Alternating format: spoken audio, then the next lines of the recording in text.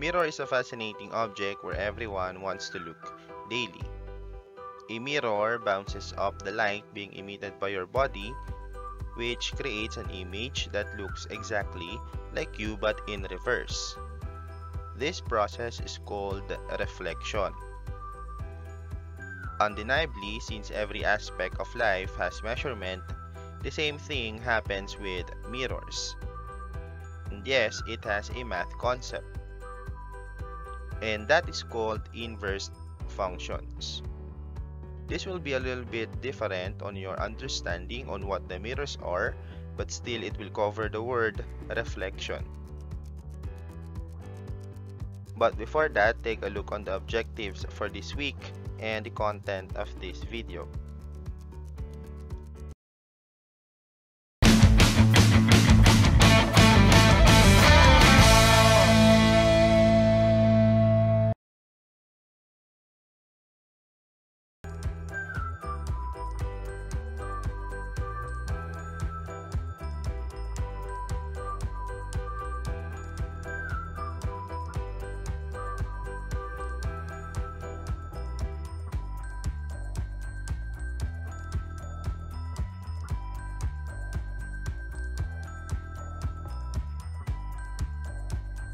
Sa math, ang one-to-one functions lang ang merong inverse.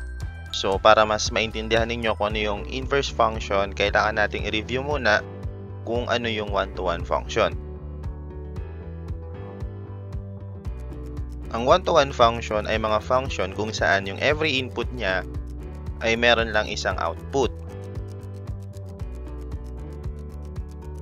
So, meron niyang mga paraan para malaman kung ano yung one-to-one, kung ano yung hindi one-to-one. So, nung week 1, diniscuss ko na yan kung paano siya malalaman, pero dito, i-review lang natin siya. One-to-one on mapping.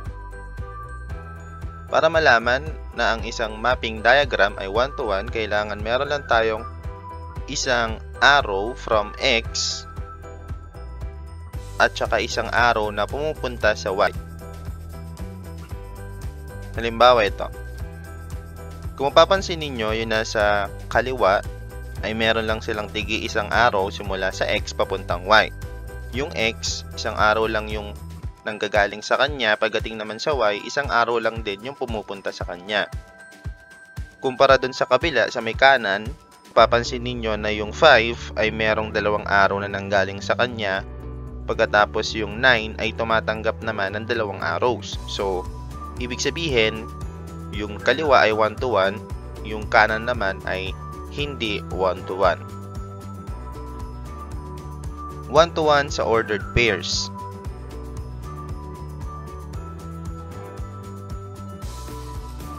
Dito, dapat walang X at saka Y ang mauulit. Halimbawa, sa unang example, yung 5, 8, 6, 9, 7, 10, wala kahit isang X ang naulit. Samantala naman yun sa kabila ay merong isang Y na naulit, which is 9. Meron din isang X na naulit ng dalawang beses, which is 5. Kaya ito ay hindi one-to-one. One-to-one on graphing. Para naman sa graphing, kailangan ng isang graph ay pumasa sa vertical tsaka horizontal line test. Ano ba yung vertical tsaka horizontal line test? Ito ay isang test na ginagawa sa isang graph kung saan mag-drawing ka ng vertical and horizontal line, and dapat isa lang yung intersection ng line at saka nung graph. For example, so dito yung green lines ay mga vertical line. Yung yellow lines naman ay yung mga horizontal lines. So yung graph natin dito is the red one. So dito, kung mapapansin ninyo, sa kaliwa, yung ating green lines, kahit saan ko siya i-drawing, meron siyang isang intersection lang dun sa red line, which is the graph. Compared naman dito sa kabila, ganun din. Kasi kahit saan ko i-drawing yung green line, isang point lang yung intersection nung graph at saka nung vertical line. That is why these two lines passed the vertical line test. Samantala, kung mapapansin nyo naman yung ating yellow lines or horizontal lines, sa left, meron lang tayong isang intersection. So, kahit saan ko i-drawing yung yellow line, sa taas, sa gitna, or sa baba, isa lang yung tatamaan niyang point doon sa graph. Kumpara dito sa kanan, yung isang horizontal line niya ay merong dalawang intersection. So, ito nga, yung dalawang to. Kung kaya't yung kaliwa ay pumasa, yung kabila naman ay bagsak. So, dahil bagsak ka doon sa horizontal line test, ibig sabihin, yung nasa kanan ay hindi 1-to-1. Yung nasa kaliwa, 1-to-1.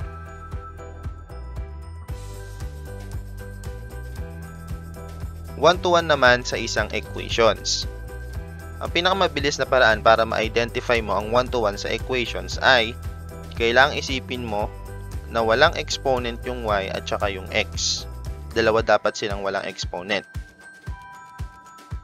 Well, actually, meron naman talagang exponent yung y tsaka x na invisible 1. Pero para mas mabilis lang isipin, kailangan wala kang makikitang exponent na y at saka sa x. Halimbawa, so yung ating left example is 1-to-1 kasi nga walang exponent si x, wala rin exponent si y.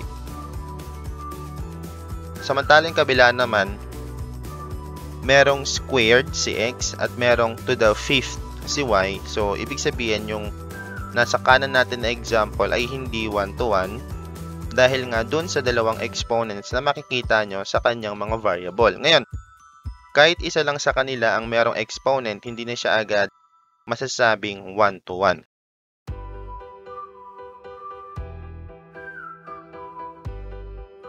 So, meron tayong normal way para ma-verify if a function or an equation is 1-to-1. So, ganito yan.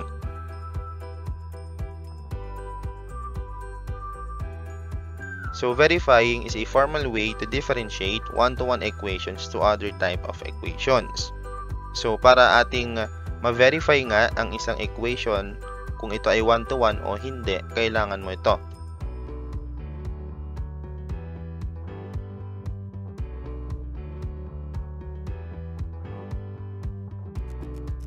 So, yung ating mga rules na binigay kanina ay parang hindi masyadong madaling intindihin. So, kailangan natin syempre ng examples para mas maintindihan kung ano yung verification of one-to-one equations. Halimbawa, verify if f of x is equal to 2x minus 5. So, identify natin kung siya ay 1-to-1 o hindi. So, para sa solution, ang una mong gagawin ay magsistart ka with f of a equals f of b. Kung babalikan niyo yung rule kanina, makikita niyo yung f of a equals f of b. So dito, you will use the given and you will change x to a and b respectively. Ibig sabihin ganito. Papalitan yung 2x minus 5 magiging 2a minus 5 at 2b minus 5. So, simula dito sa 2a minus 5 equals 2b minus 5. Ang gagawin mo lang is i-reverse mo lahat ng processes na involve doon sa equation. So, magsistart ka syempre doon sa subtraction or addition. So, dahil nga reverse, babalik rin mo rin yung GEMDAS. So, start ka with addition and subtraction. So, ang reverse ng minus is plus. So, plus 5. Kung ano yung ginawa mo sa kabilang side, gagawin mo rin doon sa kabilang side para balance. Kasi nga meron siyang equality symbol. Ngayon, syempre, dahil reverse yan of each other, maka-cancel out yan. And may iwan na lang is 2a equals 2b. So again, i-reverse mo ulit yung process dahil meron pang process na natitira which is multiplication. Ang reverse niyan is division. So again, dahil reverse nga yan, i-divide mo. So maka-cancel yan. May iwan na lang is A equals B. So dahil nga, ang answer natin naging A equals B, ibig sabihin, yung function natin is 1 to 1. So ang goal mo para maging 1 to 1 siya, kailangan yung dulong answer mo is A equals B. Pag hindi siya naging A equals B, ibig sabihin, hindi siya 1 to 1. So ito medyo nakakalito siya gawin. So pwede mo rin namang gawin yung mas madali, which is paggamit ng mga numbers para i-verify yung isang 1-to-1 function. So gawa tayo na isa pang example. Halimbawa ito, verify if f of x is equal to square root of x minus 1 is 1 to 1. So dito, instead of A tsaka B, ang gagamitin mo ay number na. You will start by choosing any number you want. So sa kasong to, ang ginamit ko f of 10. So 10 yung ginamit. Pag pipili ka kasi ng number, pipiliin mo yung mas convenient and magbibigay sa'yo ng eksaktong sagot.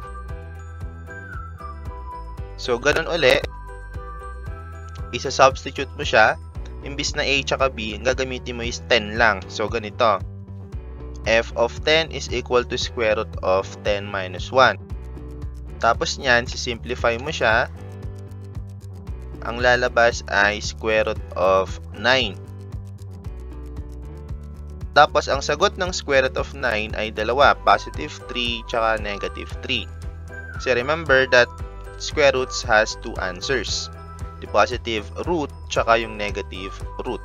So sa atin naging si plus 3 tsaka si negative 3.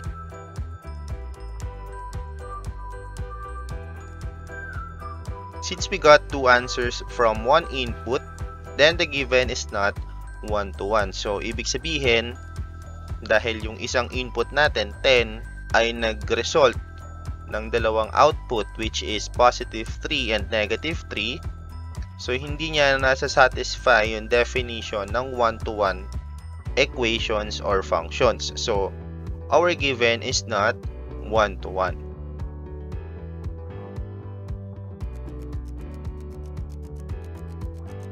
So always remember that only 1-to-1 functions has inverse. So definitely other functions aside from 1-to-1 has no inverse.